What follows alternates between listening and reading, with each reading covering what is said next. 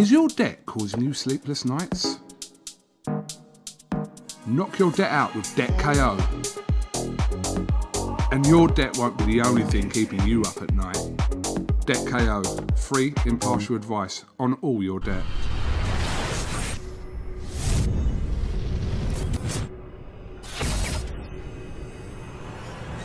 Oscar BEVIS, IFL TV, MTK Global. The Matchroom's fight bubble for the world title triple header, headlined by Katie Taylor and Miriam Gutierrez, joined by Terri Harper, who defends her WBC world title on the undercard. How are we? I'm very good. Just relaxed, chilling, and I can say this hotel beats the Holiday Inn, so I'm on holiday. I was going to say, at the Holiday Inn, when I went to the Peterborough one, I got a cheese sandwich. I turned up here and I got a chicken curry, so I know what you mean about that. How do you compare this to fight camp? Because, I mean, I wasn't in fight camp, but out the fighters in here, it seems like you, Steffi, and your team are sort of more involved in sort of the activities you were out last night. You was playing table tennis, Steffi was having a chat with everyone. So you seem very involved. You sort of try and take the fight perspective away and just relax a bit in it. So from what we learned from the last camp, we literally went into the fight bubble and we kind of just isolated in the room. We didn't really mix with everyone else because everyone's on each other's toes. I could be sat there and Tasha sat on next table. So whereas this one, we've kind of experienced that. It's a lot better set out here. We've got games room, cinema room, gym. We've got eating area, this balcony area. It's just loads better, and like I said, it's just a lot more relaxed. Still putting in that work. You were doing an S&C session this morning, am I right? Yeah, just a taper session. Just reactive, staying sharp and ready for Saturday. You've got a new S&C coach. I've seen you mention in a couple of the media Zooms as well that your S&C coach has been a big part, and perhaps something you learnt from your last fight as well, that you needed to bring someone in and, I don't know, get that little bit of extra 1-2%. Yeah, so we've always been a tight teams, literally like me, Andrew. We've got Ray Doyle, and then after the fight with Tash, we realised improvements needed to be made, and we need to make some changes, and that's when we decided to get Danny on board. And it's I wish now, looking back, we did it sooner, but we only made that decision through the results with Tash. So I always say that kind of blessing in disguise, and it made us sit back and look at what we need to change.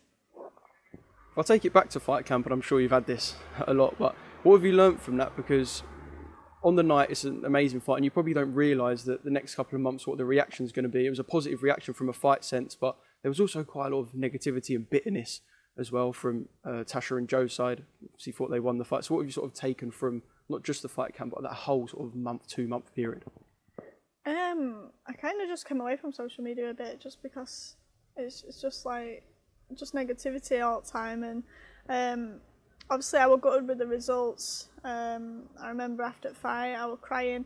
Lee rang me up morning after the fight, and like I answered the phone, and like, you know, when you're doing your silent crying, it's going, Terri, are you there? But yeah, it hit me hard, but we went away, and then it was time to reflect, and it was a good fight, like you said, and I wouldn't want to see these good fights, and I have to kind of give myself a pat on the back because I went in with a top elite boxer, Tasha, and I held my own against her, so I'm happy with my performance, even though I know there's a lot more that I can improve on, and yeah, I'm just mumbling on.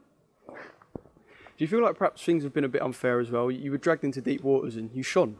Let's be honest, you proved that you've got heart, you proved you've got boxing ability, and that you can bite down on your gum shield. Do you feel like there was a lot said that's perhaps unfair criticism of yourself? See, I like I said, like you just said, I got took to them deep waters. I believe these are the fights that every boxer needs for him to learn and for him to grow, and that's what's going to take me to the next level. I forgot what's the question. No, just do you feel like the criticism has been unfair at times? Oh yeah, I'm still learning. That was my 11th professional fight. I had 16 junior fights as an amateur, so my experience is very little, and I'm learning on the job. 24 years old, and like I said, I went in with Tasha, ex-Olympian, someone who's been all around the world, fought hundreds of amateur fights. Well, I don't know how many she had, like, that's just a rough guess. But and yeah, and I went in and put that performance on, and like I said, I can only come away from that being proud of myself and knowing I've shown that I've got art, and I dug deep. I'm only going to ask one more question because that's not what we're here for. But great British boxers have been built on rivalries. Ben Eubank, we're looking to build one with AJ and Fury, who are obviously two great fighters. We're looking to build these rivalries. So is it all positive anyway if people are talking about the rematch between you and Tash? Is it all positive news? Because we want these British, especially in the female scene, we've never had a real British rivalry you can get stuck into. So is it all positive news anyway? Yeah, it's all part of the sport, isn't it? Like, for me, I'll just leave Tash and Joe talking because it's just building it, and it's going to get the fight out there more, and when the fight does happen there's going to be a lot of interest around it, so they're doing a good job. Katarina Thunders, I spoke to her yesterday, she said you've been in her sights for a while. This has been bubbling for quite a while as well. Talk to me about her. So I know she's been training and preparing for a long time for this fight. She was sparring partner with Eva Wallström. She's been, I don't know how long she's been interim champion for, but I know she's been waiting a long time for her chance and her shot at the WBC world title. So from what we've seen of her, she's not scared to get in scraps. She's a very game opponent. Come forward. I've got to watch out for that backhand and stuff. But yeah, I know I'm in for a tough fight on Saturday night, and I'm just excited to get to work.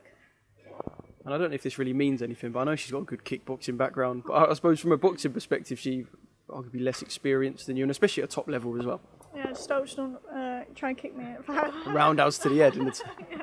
Yeah, we haven't been practicing any defence for that. I forgot the question again, I'm terrible. I'm just talking about her. I don't want to get kicked at the head. Yeah, understandable. What are you looking to show in this fight? I mean, you've gone away, worked on stuff as you do in any camp. How's the camp been different? I suppose different limitations as well compared to your first camp with sort of the openness of how shut off it was with COVID the first time. But what have you learned and how different is your camp into the fight camp? Sorry. So this time we've had a chance to work with obviously Danny, get more faces in. I've had my sparring partner Raven up, big up Raven. So she's been coming to ours and staying over the last 10 weeks or so. Just getting that good female competitive sparring in was realistic to the fight. Obviously got we were sparring over in a good friend Jimmy's gym, which is a bigger ring, getting used to the big ring on fight night. Just everything. We just what else? Yeah, and training wise, we took everything back to basics. We realised what things I was doing wrong, like rushing in, coming in square. So with Andrew, we took everything back to basics and just worked on them. And this card as well, when we look back, say, in a decade's time and women's boxing's flying even more, this will be sort of the precedent that's set. Top-level female boxing is something that everyone can get used to in the UK. We've seen women pop up on cards and headline cards as well, but to see 3 world title fights at the top of a bill, I mean, you must see immense pride in the fact that you're one of the fighters involved in that. Yeah, I was thinking in my room earlier that when I'm old, fat and retired, I'm going to be looking back at this like historic moment. It's just crazy that I'm part of it, and I can only thank Eddie, Matchroom and Sky for allowing me to be part of it, and yeah, it's special. Obviously, I know, and Sky mentioned it about 1,000,000 times, I know Katie's one of your heroes as well. And when you're sort of just standing up there, she's got all 4 belts, which you hope to have one day. You've got your WBC, Rachel Ball's up there about to fight for a world title as well, and your IBO as well. Yeah, apologies. But yeah, you're standing next to Katie Taylor, someone who's an idol of yours as well. I mean, do you have to pinch yourself at times? Yeah, obviously when we went into the room for the photos, I just stood there watching Katie do an interview, and it's just yeah, like an aura that she gives off. It's just someone that I do look up to, and standing inside her with all them belts, I know that's the dream and the end goal for me. Do you ever think about stepping in the ring with her, or was that just something a bit far-fetched?